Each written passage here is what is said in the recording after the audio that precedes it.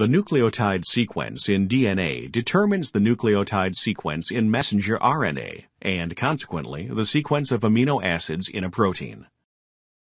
A mutation in the DNA can result in a change in the amino acid sequence of a protein.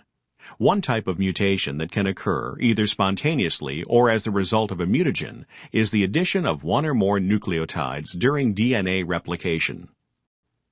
Because translation of a gene begins with a specific codon and proceeds one codon at a time, the addition of an extra nucleotide shifts the codons in the mRNA.